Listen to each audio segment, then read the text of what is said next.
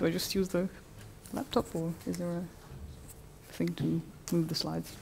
You can, oh, that's right.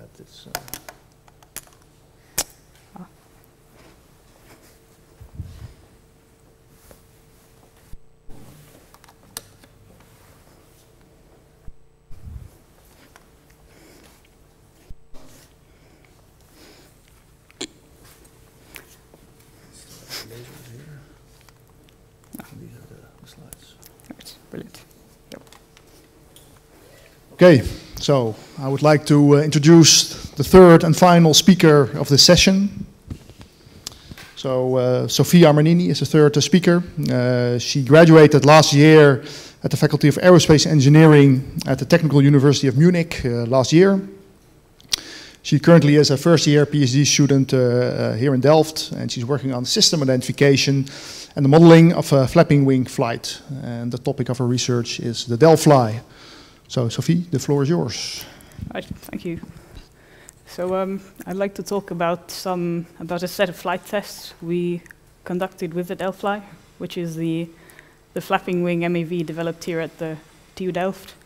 And the purpose of these tests was to determine trim curves and a number of other basic flight properties. And this was partly preliminary work for the modeling and system identification we're doing, and partly simply to investigate some of the properties of the DelFly. So, yeah, this is the basic outline I'll follow. So I'll start with a very quick introduction to flapping wing flight, and then say something about the experimental setup we used and the tests we conducted. Okay, so flapping wing flyers flap their wings to generate lift and thrust, and due to this particular mechanism, they possess a number of desirable flight properties.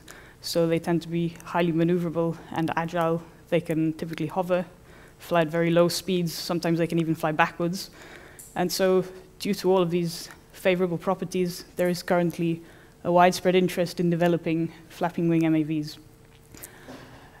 At the TU Delft, this type of research into flapping wing flight has led to the development of the DelFly, which I think most of you are probably familiar with, but for those who are not, this is the DelFly. It is modeled on a dragonfly, and its wings are arranged in an X configuration. Actually, several different types of slightly different DelFlies exist, but the one that we used has a wingspan of 29 centimeters and weighs about 22 grams, and it is controlled by means of elevator and aileron deflections, as well as by means of the flapping frequency. So this was the subject of these tests.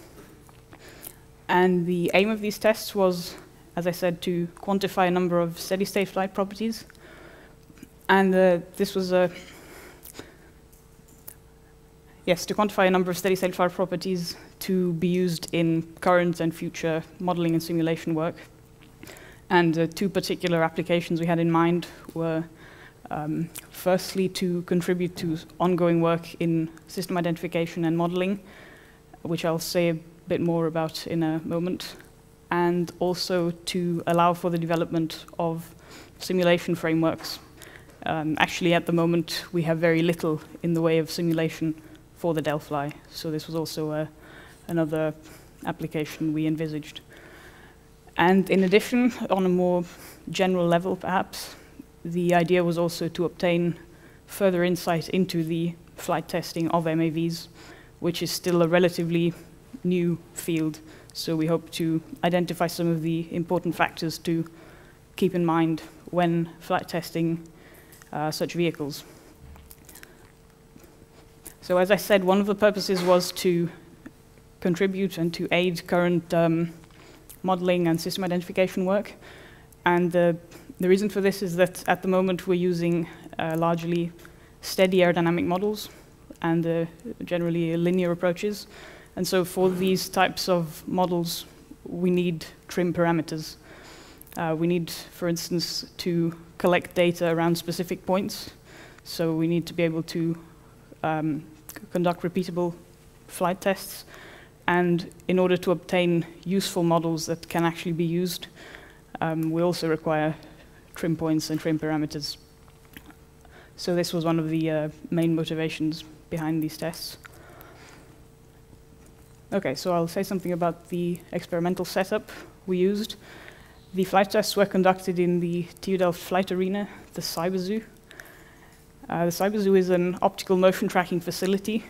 It is equipped with 24 cameras that reconstruct the position and attitude of objects within the arena that are equipped with markers, with retroreflective or LED markers. And the tracking system can reach sub-millimeter precision and provides data at a frequency of up to 120 Hertz. For this particular set of tests, we used LED markers, and these were affixed to the DelFly in the positions shown in the image.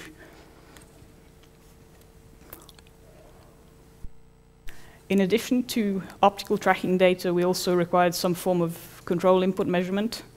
And since the experimental setup we used and the number of LED markers didn't allow for accurate measurement of control surface deflections, we decided to instead use the commands given by the pilot by means of the transmitter. So that was the input measurement we used. And in a way, it could also be argued that effectively the pilot controls the command and not the deflection. So this type of formulation is also interesting in its own accord, although, of course, eventually we do want to consider the actual deflections. Okay, and before I go into the actual tests we conducted, these are a number of considerations we found it was useful to keep in mind when flight testing MAVs. And yeah, some of these we actually only found during the testing process. But so an obvious point is that MAVs by definition are very small and light, so any slight change to their structure can have a very significant effect on their flight properties. And this is especially a problem for fragile platforms like the DelFly, which are very easily damaged, even by standard maintenance or reparation work. And this can be a problem because it becomes difficult to compare the data gathered in separate flights. And along the same lines, attaching markers to a very small and light platform also affects, or also can affect the flight behavior. So we can only use very small markers, which are less accurate, and we can only use limited numbers of markers. Finally, using optical tracking data, we have to ensure that the tracking performance is adequate.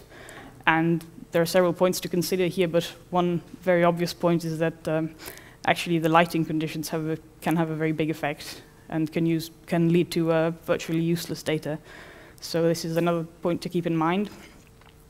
And a very trivial point, but one that can have a significant effect, is the inherent limitation of size.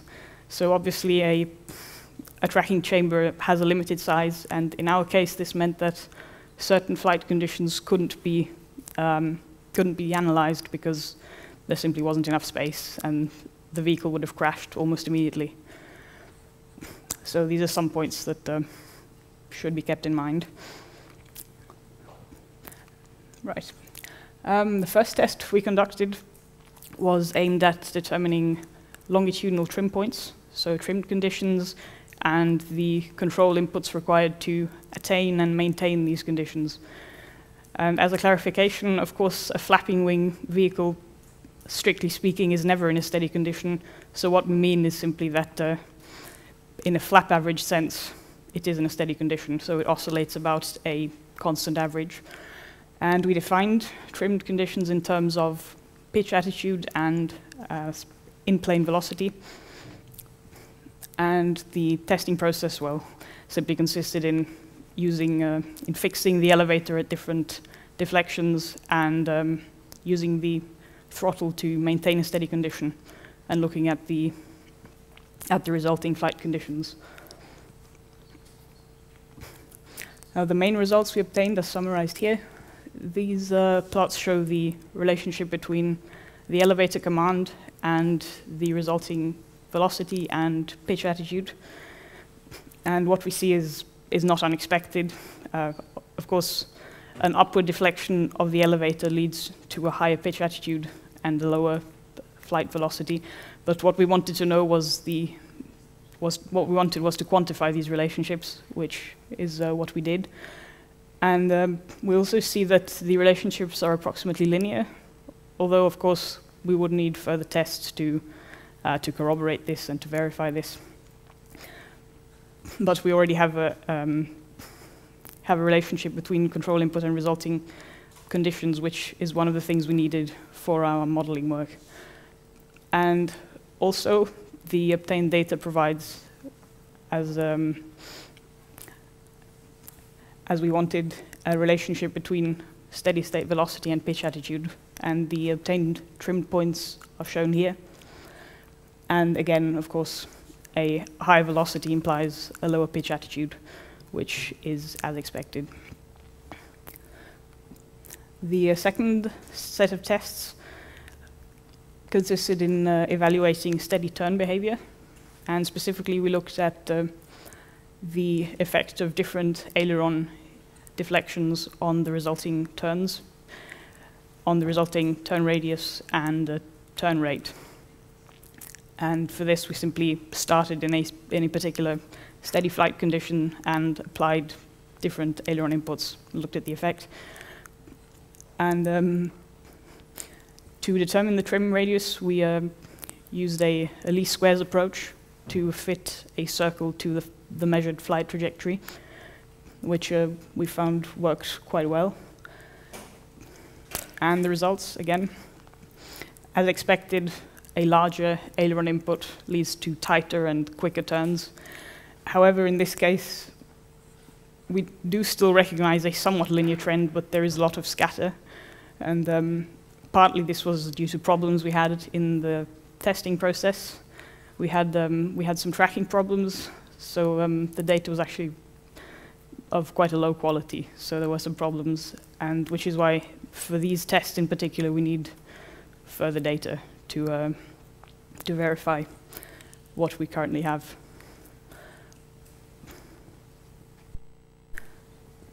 So the tests we conducted give us an overview of trim conditions and trim curves over a part of the flight envelope of the DelFly, and also an overview of steady turn behavior, as well as some experience and insight into the flight testing of MAVs. And the main utility, the main use we can make of these results is within modeling work that we're conducting. So as I said, these trim curves are particularly useful for linear modeling approaches. And also we can use this data to develop simulation frameworks. Of course, before we can do that, we need to collect more flight data and also to check that what we have now is actually right. And so that involves conducting more tests and in particular extending the current results to a larger part of the flight envelope if possible, and perhaps looking at further flight conditions such as climb and so on. And that brings me to the end. So thank you.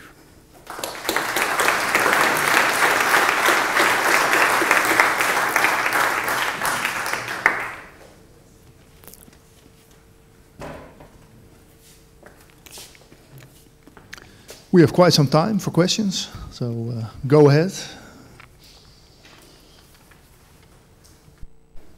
Irian. Thank you for your presentation. I know there have been some other flight tests with the DelFly in a motion capture facility in the US. Yep.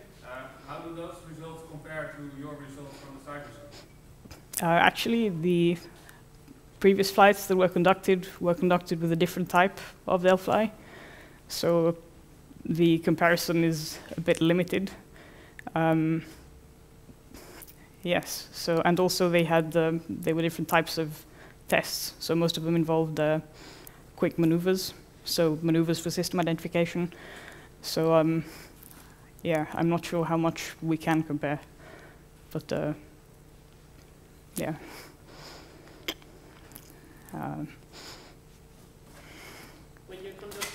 test, does it matter if the inputs are being done by flight controller, or is it a pilot actually doing the inputs? It's so in these tests it was a pilot. It was a manual input. Okay. So Yeah. will that make a difference when you're doing the modeling and plotting the results? Or does it really matter?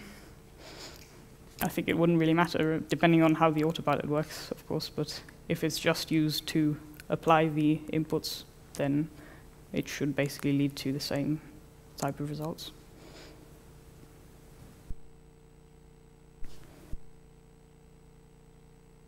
More questions for Sophie? Guido. What will you mainly use the results?